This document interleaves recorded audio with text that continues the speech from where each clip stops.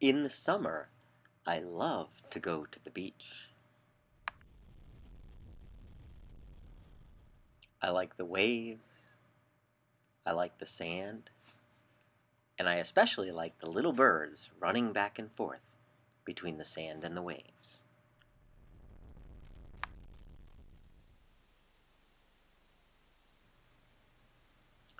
When I go to the beach with my family, I like to watch my children play.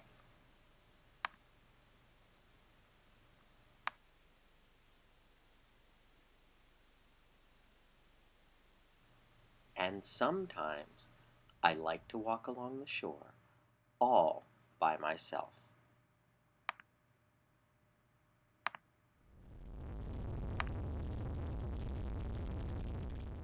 I like how the sand feels between my toes.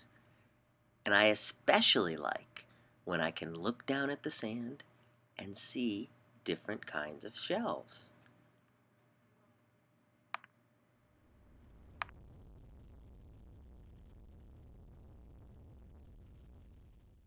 I wonder how many different kinds of shells are at the beach.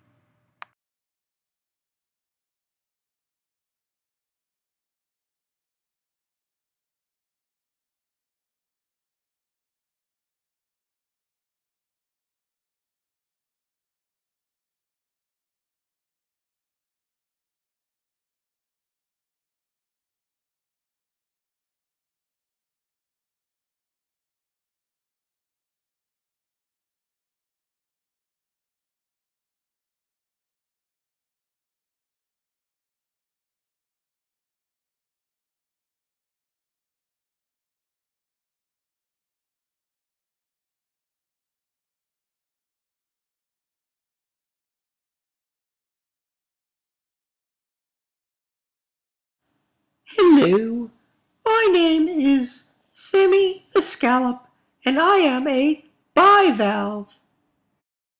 A bivalve is an animal with two shells that are attached together, just like mine. Me and all my scallop friends and other bivalves all have two shells that attach together. Scallops aren't the only kind of bivalve. Some other kinds of bivalves include clams. A soft-shelled clam is also a bivalve. These animals here are called mussels. A razor clam is another kind of bivalve. And an angel wing clam is also a bivalve. So, my friends, there are many kinds of bivalves. All you have to do to remember is that all bivalves have two shells. When you find a bivalve at the beach, you usually just find one of our shells, but all bivalves have two shells when they're alive. Let's go look at some bivalves.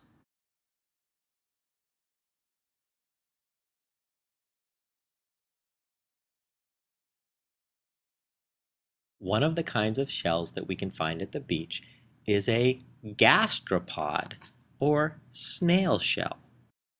Gastropod shells usually have one opening for one shell.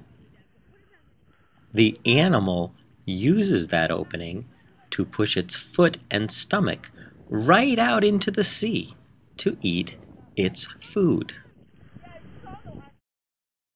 A periwinkle is one kind of gastropod. A slipper shell is another kind of gastropod. This large gastropod is called a whelk. And this animal, with its feet and stomach all over my hand, is called a moon snail, also a gastropod. Even though they don't live in the ocean, garden snails are also gastropods. So, my friends, there are many kinds of gastropods. They all have one shell with one opening where the animal can live inside.